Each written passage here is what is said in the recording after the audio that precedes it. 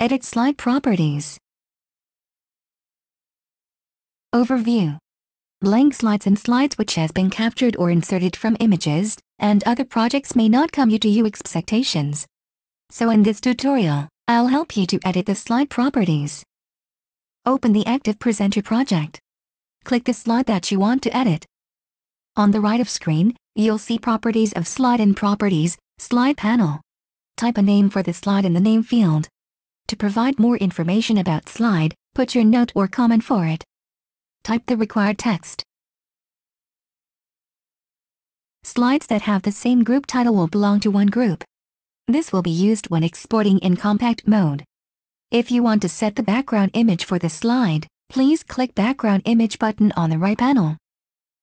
ActivePresenter allows you to select an image in Library or from your local disk by click Add icon.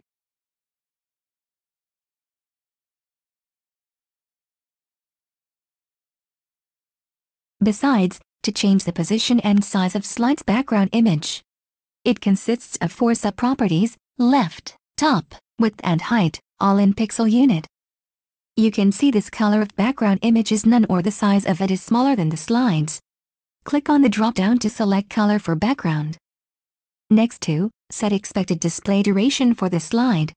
In the case this value is less than the total duration deduced from slides objects, then it will be ignored. Summary. Using Properties panel to view and change most of slides properties, such as the name, description.